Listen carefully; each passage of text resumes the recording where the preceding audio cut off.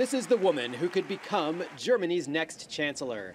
Annegret Kramp-Karrenbauer, or AKK as she's known in Germany, won a historically close party leadership vote.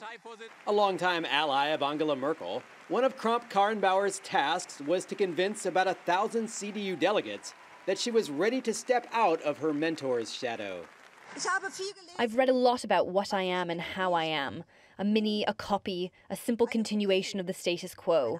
Dear delegates, I am standing here the way I am and how life has shaped me. Tension had been running high in what has been billed as the most dramatic leadership race in the party's nearly 70-year history. Kramp-Karrenbauer's main challenger, Friedrich Merz, promised a return to the party's conservative roots and away from some of Merkel's more centrist policies on issues like immigration. But Merkel, the woman who led the party for 18 years and plans to stay on as chancellor for 3 more, now appears to have a strong ally by her side. A key question now for the CDU is whether they'll be able to overcome the divisions that emerged during this heated election campaign. Germany's leading party has lost support to smaller parties in recent elections, including the far-right AfD.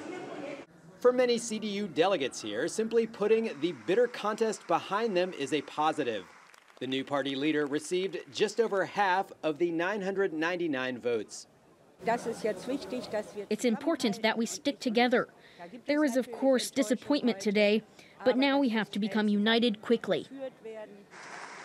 The CDU's new leader will have her work cut out for her to hold together an uneasy governing coalition. But if things go well, she could soon find herself on the global stage. Ira Spitzer, TRT World, Hamburg, Germany.